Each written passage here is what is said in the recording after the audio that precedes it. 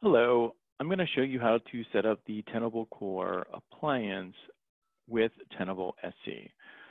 So what you see here is after I started it up. Now, when you first deploy it within VMware, whether that's ESXi or vSphere, wherever you can deploy the OVA, it's pre-configured, so it's got the 4 vCPUs, 8 gigs of RAM, and about 250 gigs of hard disk space already reserved for it. Now you can do either thin provision or thick provision. It's completely up to you, with basically however your environment deems it necessary. Now, when you first turn it on, it'll go through a CentOS 7 boot up image.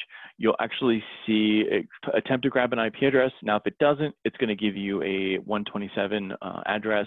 If it's able to successfully grab an IP address, it'll give you the IP it grabbed. Now, what we're going to do is I'm going to show you how to log in with the username and password and then change the IP address.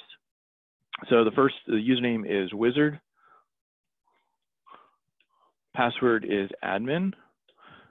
Now you'll get to set a static IP and yes, and we're going to go ahead and edit that. Show to manual. And we're going to go ahead and add that IP address.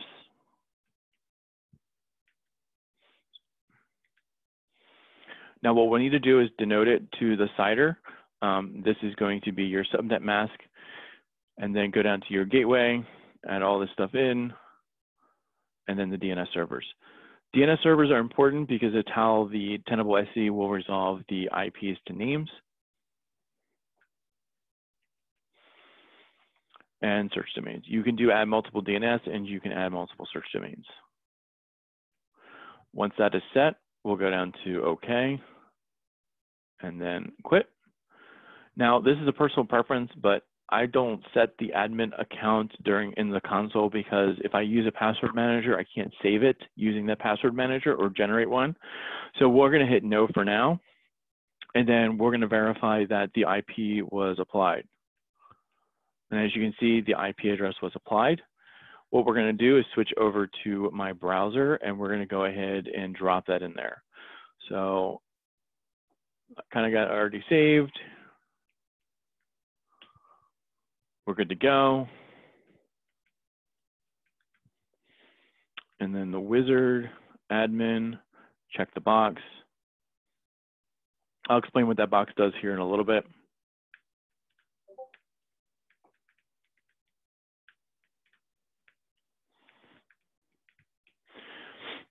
Now the password has to be 14 characters long, upper, lowercase, and special characters because it is a hardened appliance.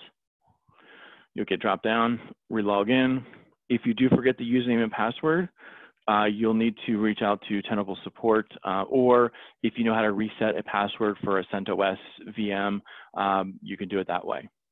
So as you can see here, we are given the link to the Tenable.sc URL just over standard HTTPS. Now, a couple things to call out. System. The host name, Tenable.sc is keyed off your host name, and that's how the license is applied. So you'll need to set the host name and then reboot.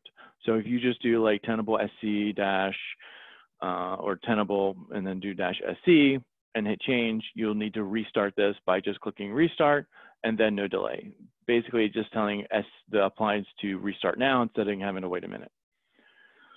Once you reboot, the host name will be applied.